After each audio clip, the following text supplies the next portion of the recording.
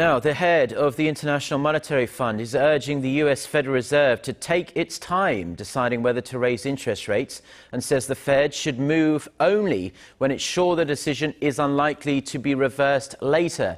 Speaking at the G20 ministers' meeting in Turkey over the weekend, Christine Lagarde said the IMF thinks it's better to make sure the data are absolutely confirmed and that there's no uncertainty, neither in terms of price stability nor on the job market, before it actually makes the move. Her comments come as many emerging economies are concerned a rate hike would trigger large outflows of capital from emerging economies into dollar-denominated assets.